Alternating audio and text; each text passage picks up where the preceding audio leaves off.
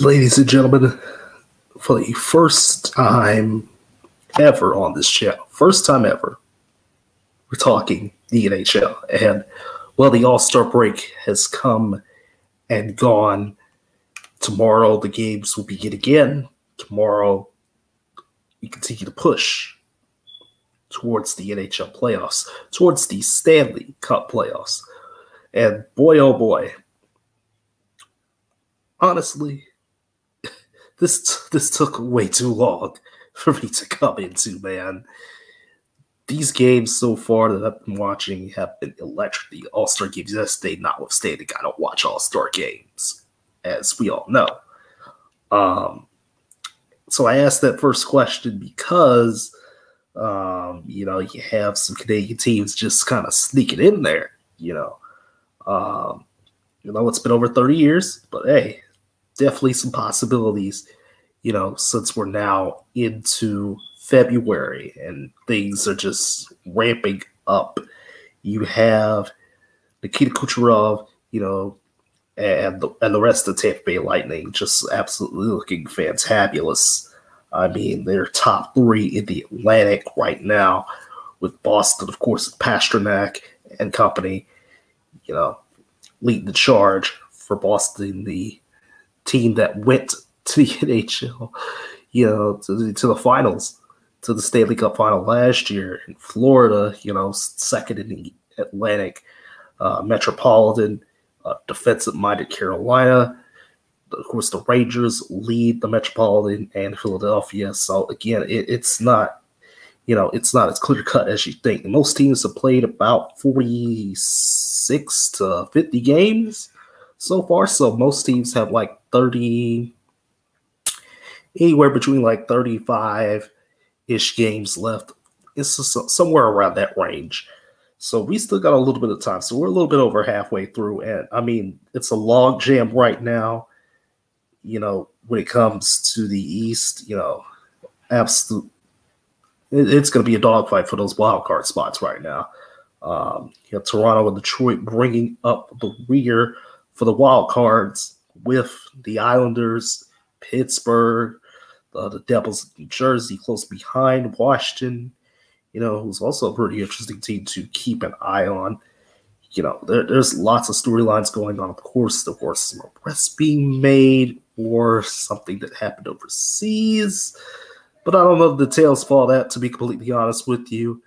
And the atmosphere for the NHL has been electric. It's just been electric. And we're not even going to talk about the West, just yet.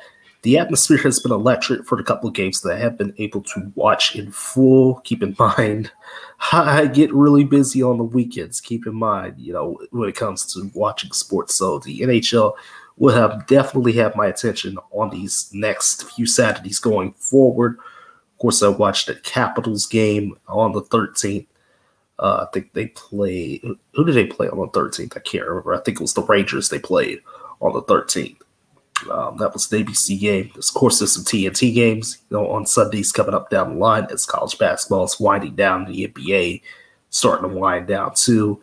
Of course, everything's starting to wind down as we head. We can finally, the NHL can finally have the limelight it so deserves.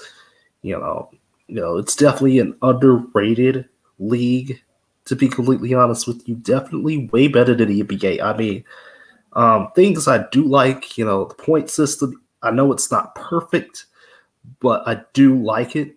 It's not perfect, again, because of the whole overtime aspect to it. That's what people kind of get, about, the overtime aspect of it. But, yeah, I really like it. I really like the point system. Again, it's similar to, indoor football, box lacrosse, in that, it's easy to, kind of get into in a way, especially with the whole box lacrosse connection. It's really, really easy to get into the NHL. So, like, the rules are pretty simple. Everything's pretty simple. There's trades going on that are really interesting, like Elias Lindholm getting traded to Calgary. He got traded a couple days ago. And then, of course, the West, of course, for me, I've been Big D. I'm in Dallas. So, of course, going to be supporting the Dallas Stars all the way. And they're second in the Central behind the Colorado Avalanche, who won the Stanley Cup just a couple of years ago. And of course, Winnipeg right behind them. You didn't think a team like Winnipeg would be behind them, but with the 65 points they have, just again, West looks like it's going to be a dogfight, especially with the Vancouver Canucks leading the way. The new boys down the block, led by Aiden Hill, Marchessault, and company. Of course, Edmonton with Kane and all those guys. The Oilers, definitely a solid bunch. And, of course, bringing up the rear in the wild card right now are the LA Kings and the St. Louis Blues. But don't forget about teams like Nashville. And, again, because of the point system, things are very much – nobody's dead yet. So unlike the NBA, where it's very clear that there's some teams that should not be competing, right now, just at all. Like there's teams like the Wizards, there's teams like the Spurs, the Pistons, that are just absolutely awful teams. To even be, and the Hornets as well. Don't forget about the Hornets. There's just some awful teams. You really can't say that about the NHL. You really can't say that. I mean, yeah, Chicago is not good at all, but I mean, Connor Bedard is Connor Bedard. He's definitely played his heart out this year so far. And then, of course, teams like Columbus, maybe Ottawa, that aren't very good either. But I mean, again, they're in the race technically. A lot of teams are in the race for at least a wild card spot, So the way the NHL is set up, I'm liking it, and I'm going to be watching as many games as I can down the line. Definitely will get back more to you with more, right now. I can't really say too much right now because I haven't watched as much yet, but I do know that I'm liking what I'm seeing, and I want to know what you guys think. And hopefully this will bring in some new people as well, because contrary to popular belief, for whatever reason, I don't see as much talk on the timeline about the NHL and stuff like that, but it will ramp up with me, just kind of going through my Twitter weekly Saturday and Sunday threads. It'll definitely keep going. Of course, the Stadium Series is in a couple weeks. The two games out in MetLife, I think, that are in a couple weeks with the Devils and the Flyers, and then the Rangers Islanders games. Those are going to be very fun.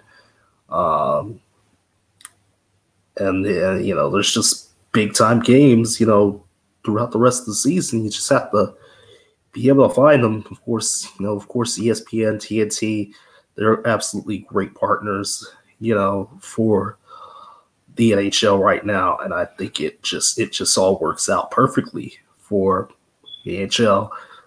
And I mean, the push to playoffs will intensify as we, converge from this break.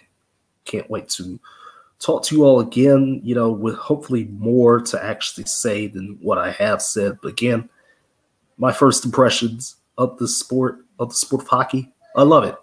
Love it. We'll keep on going.